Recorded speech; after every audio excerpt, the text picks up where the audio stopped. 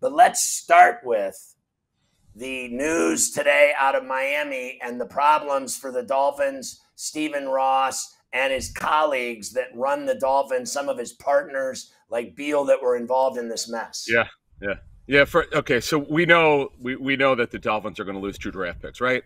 Violation of tampering policy, the anti-tampering policy, and also the integrity of the game. And I could tell you from my first time I ever reported on any of these things was, gosh, when in terms of integrity of the game, I had a tampering scoop when I worked for Fox that the Lions tampered with the Chiefs, and that was a minor tampering charge. They lost a late round pick, but this is really serious, Ferrall. When you look at this situation, Stephen Ross, go back to 2011, when behind Tony Sparano's back, he interviewed Jim Harbaugh, the then Stanford head coach, didn't tell Sparano, was still under contract, and interviewed in an airplane hangar in the San Francisco area, the Palo Alto area, and he interviewed Harbaugh behind Sparano's back. So you know he's going to do sneaky stuff.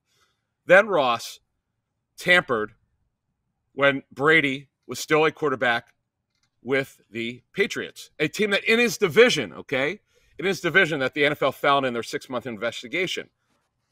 And then he also, and by the way, the same agent, Don Yee, Yee can't get in any trouble. He's allowed to do what he wants, but also did it again. And also with Sean Payton back in January, he talked to Don Yee, or his intermediary did, who works for the Dolphins.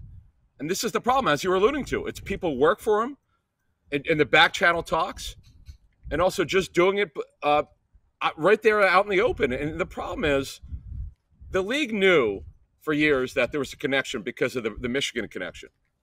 Ross and Brady, Michigan alums.